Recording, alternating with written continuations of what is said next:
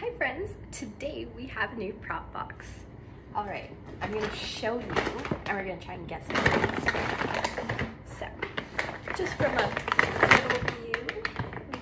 So, today's theme is restaurant, cafe, fast food. We'll see what we can find. All right, so the first thing we're gonna do is get ready to go. So, we've got a handy dandy apron. We've got our hat, and it wouldn't be complete without a little name tag. All right, now, when we're talking about food, the most important thing is safety, right? So we're always gonna start by washing our hands. So we have a soap dispenser.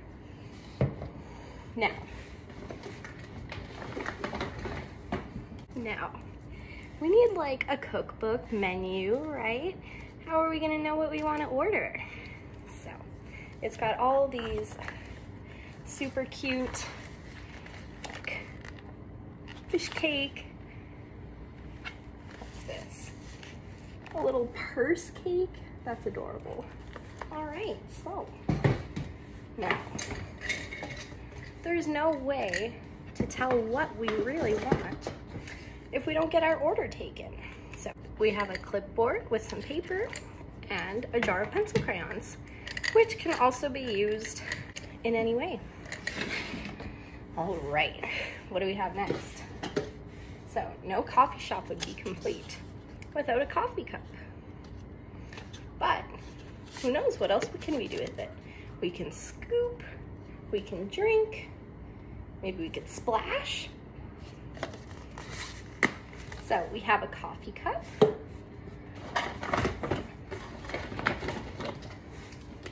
And a couple more cups, a lid. And then we have sundae dishes. So I only got the one size, but we can have multiple sizes. And they also have lids, which you can use to go like this, and then open, closed, open, closed, open. And we have a coffee maker. Now, this is glass. It does have plastic on it. I've dropped it. It has not broken. Lid comes off. Now, we could also give a little bit of sand or something, maybe something easier to clean up, to put into the bottom to use as coffee grounds. Okay, who does not love a deal at a restaurant? So we have some coupons that I grabbed from the recycling once again. So it's great because I can get all of this stuff just from my recycling bin. All right, now, things would not be complete without payment. So we have plastic money and we have coins marked, or poker chips marked with values on them. Some salt and pepper shakers, ketchup and mustard bottles, another cup. What else? We have a little fry bag.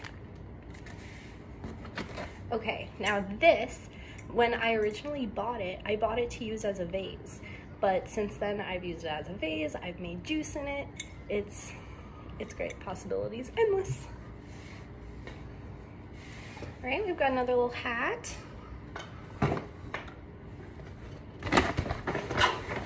We have a pizza box, or you can use it as a pizza box, however you prefer. Now, the last item, we have a margarine container, which can be used for many things. But inside, we have felt and fabric paint and scissors. So the kids can cut out their own food, make their own food, decorate it however they like. Yeah. And last but not least, we have our box or our bag that can be used to carry all of this.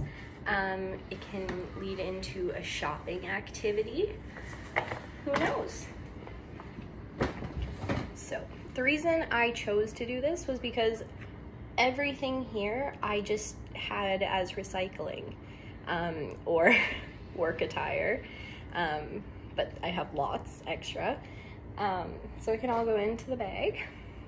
Also, yeah, once again, like just being able to recycle everything, I think is super important because, I mean, okay, you get a coffee every day, you rinse it out when you're done, the cup gets broken 2 days later, well, you already have a backup cup. So 3 activity extension ideas, like I kind of mentioned, could be a grocery store. We have our shopping bag, and we just have various items that you can buy at a grocery store. And then we also had our money, which can lead into counting. Once again, can be related to a grocery store because that's where you have your most money interactions as a child, is going grocery shopping with your parents. Obviously, it can also lead into kitchen play because we have all of these cups and like coffee makers and even maybe a vase for table decor. We'll see how the kids play with it. And lastly, it could lead into like a medical theme just because, you know, we have the soap bottle and we can explain, okay, we always need to wash our hands to keep ourselves and other people safe. All right, that's our prop box. Let's go play.